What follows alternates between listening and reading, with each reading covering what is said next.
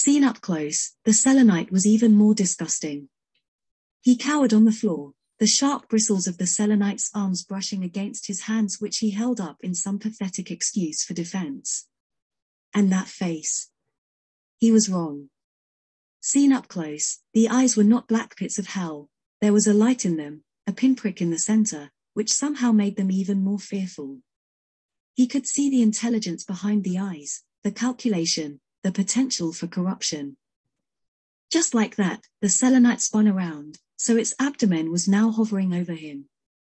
And there, close enough to feel, for spinnerets twitched.